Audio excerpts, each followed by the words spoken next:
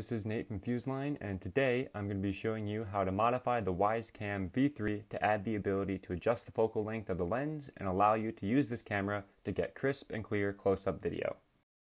Now, you might be wondering why someone would want to do this.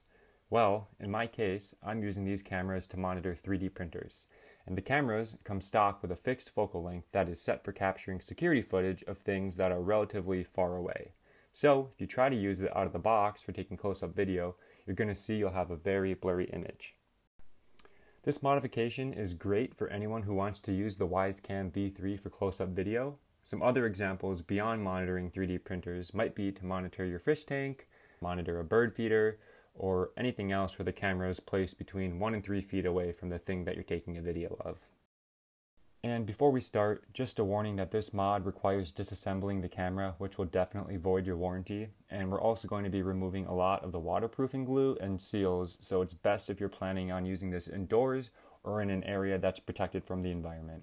And finally, this is a pretty simple modification and should only take around 20-30 minutes to complete. Alright, so we're going to need a few tools here, and first things first, you're going to want some safety glasses since we're going to need to pry this thing apart. You're also going to want some pliers, a mini screwdriver set, particularly both a Phillips and a flathead screwdriver, and also a utility knife.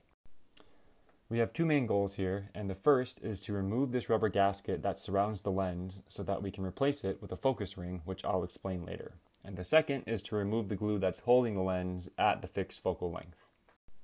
The first step is to remove this plastic cover so that we can access the screws that hold the camera to the casing. And to do this, grab your utility knife and work the blade under the plastic cover. It's only held on by glue, and once you get under the cover, just work the blade around the perimeter until the cover is easy to remove and you can just pull it off with your fingers. Next, we need to remove 3 screws that hold the camera to the casing.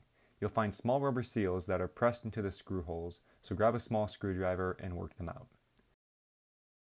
That will give us access to the screws, which we will use our Phillips head screwdriver to remove. They're pretty small, so make sure you don't drop them on the floor since they're quite easy to lose.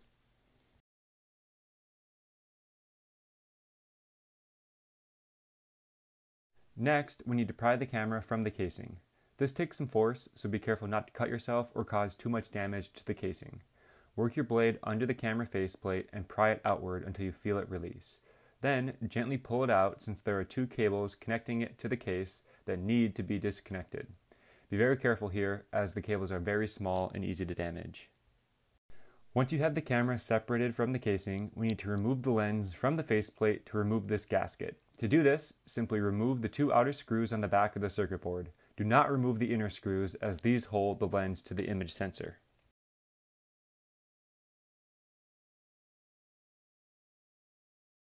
Once the screws are removed, gently separate the lens from the faceplate. Again, be careful as there are some more small cables here that hold the 2 pieces together. These don't need to be disconnected.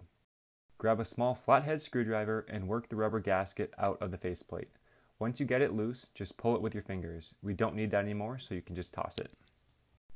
Looking closer at the lens, you'll see that there are 2 dabs of glue fixing the lens in place. We need to break the lens free and remove that glue. To do that, grab a pair of pliers, grab the lens, and twist it free. Again, this does take some force, and if you need to, you can use a heat gun or blow dryer to soften the glue a bit.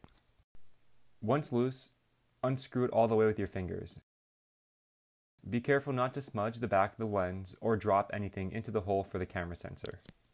Once you have the lens free, grab whatever tool you have on hand to remove as much glue as possible. If you're going to use a wire snip, just be very careful not to damage the threads as they are very fine and can easily be damaged.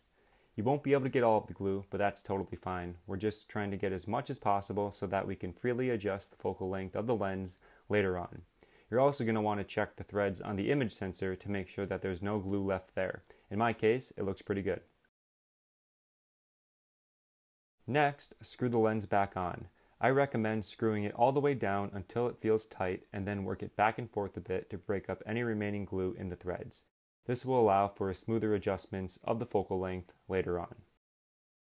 Alright, well if you made it this far, the hard parts are done and now we just need to reassemble and we're good to go.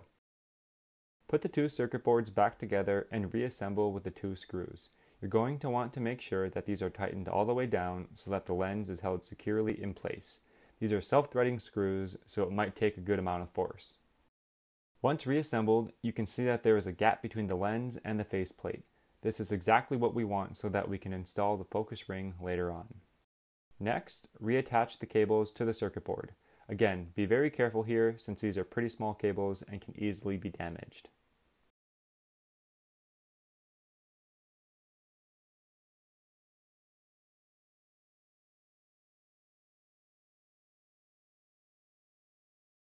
Insert the camera back into the casing and give it a firm press to seat it in place.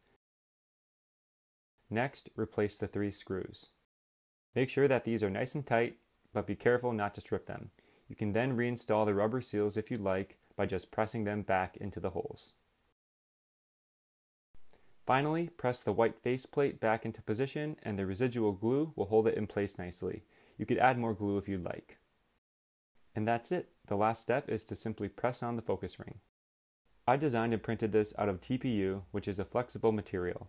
It simply press fits around the lens and allows you to easily adjust the lens focus while using the camera so that you can easily dial it in on whatever object that you're recording.